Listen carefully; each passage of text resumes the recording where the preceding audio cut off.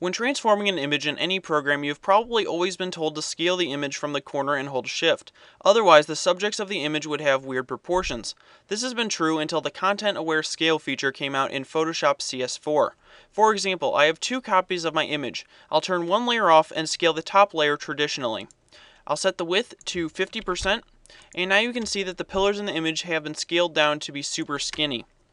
Now, if I turn off this layer and turn on the original image, and then I go up to Edit, and then down to Content Aware Scale, and again set the width to 50%, now you can see that the pillars have been sized according to the image and that Photoshop has gone through and detected which object should stay in the correct proportion.